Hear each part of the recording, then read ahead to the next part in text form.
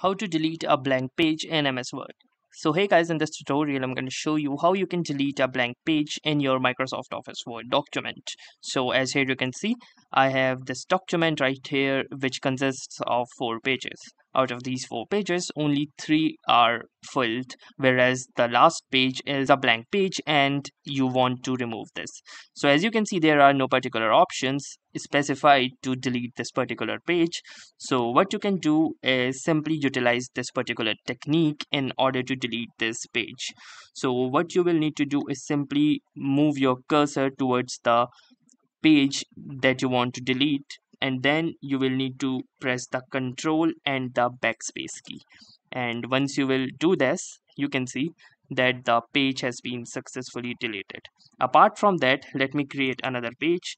So what you can also do is, instead of tapping backspaces again and again, what you can also do is you can simply place your cursor towards the last particular text that you have in this page. I'm not considering this particular as text, as these are the end text and does not represent the actual text within the document. So I'm going to click onto this last position of the text, and then I'm going to hit the delete button, and here you can see that by doing so, the last page, that is the blank page, has been successfully deleted as well. So that was all for this particular tutorial.